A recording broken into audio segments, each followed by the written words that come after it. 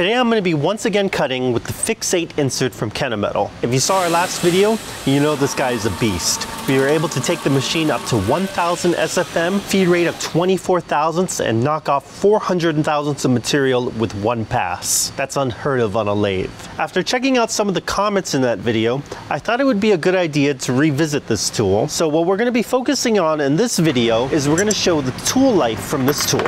We ran it before at 1000 SFM, but I'm actually going to dial it back a little bit, and we're going to run it at 800 SFM, and we're going to use a feed rate of 20 thousandths inches per revolution. We're going to try to get 3 pieces out of this tool using the same corner, the same insert. This is going to show the longevity of the tool. We're also going to get some things that were requested in the comments, like showing the chips coming off of the tool and showing the load monitor on the controller so you can see how hard this machine's being pushed. I'm going to put a new insert inside the tool, and I'll meet you over at the SMX 3100.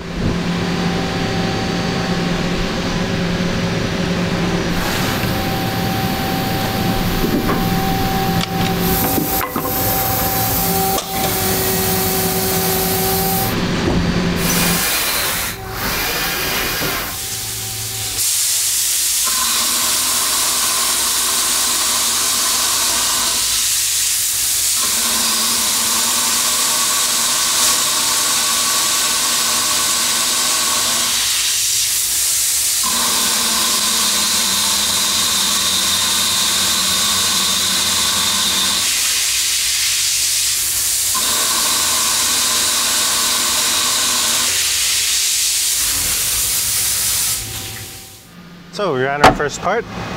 Tool looks pretty good. There's a little bit of wear on the corner, a little bit of discoloration, but I'm really happy with how it's cutting. I've got a nice chip coming off of the cut, so we got nice small curled chips coming off. I'm ready to run the next part.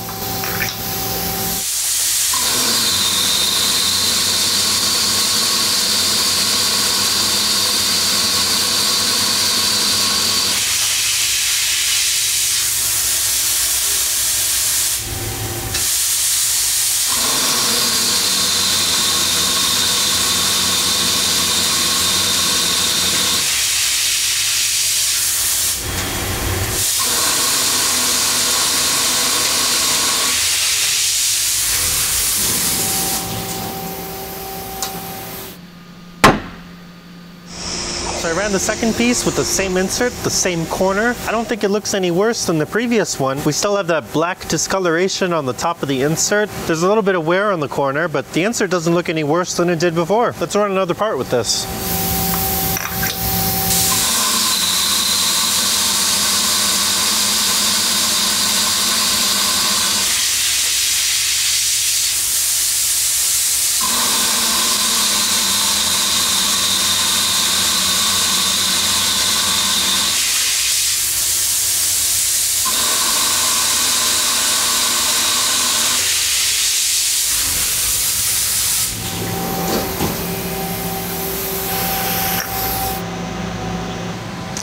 So, third part came out great. Insert still looks good, so we were able to do 3 parts, the same insert, same corner. It really doesn't look any worse for wear on the corner. I could totally get another 3 parts or more from the same tool. We could run a lot more of them, but we're gonna stop there for today. So for all 3 parts, I ran it at 800 SFM with the chip load of 20 thousandths per revolution, and I did a variable depth of cut to ease off of the torque on the machine. I started with a 200 thousandths depth of cut, and every pass increased it up to a maximum of 400 thousandths, which it did for the last few passes. Those speeds and feeds puts us at an MRR of 76.8 cubic inches per minute at the maximum depth of 400 thousandths. Even at the minimum depth at the start of the cut, we're still getting a respectable MRR of 38.4 cubic inches per minute. That's insane. I'm really happy with the performance of the Fix8. I'm glad I was able to rough out these parts no problem. And it's really cool seeing material fly off that quick on a lathe. So thank you very much for watching. If you like this video and you like what we're doing, make sure you hit the like and subscribe. Click on the bell for the notifications. And I'll see you next time. Thanks for watching.